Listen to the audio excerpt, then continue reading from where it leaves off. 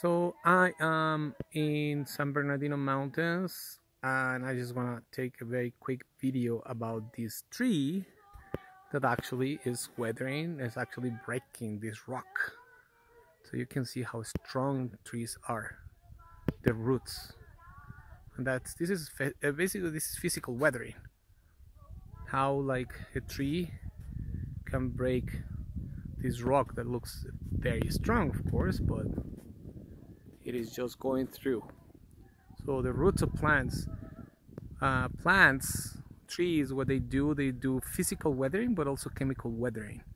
They release certain chemicals that actually start like producing chemical reactions that make the rocks weaker, and the roots can penetrate. But anyway, this is a good example of physical weathering. So I'm just gonna show you around. Well, still some snow, where you can see the process of physical weathering here acting.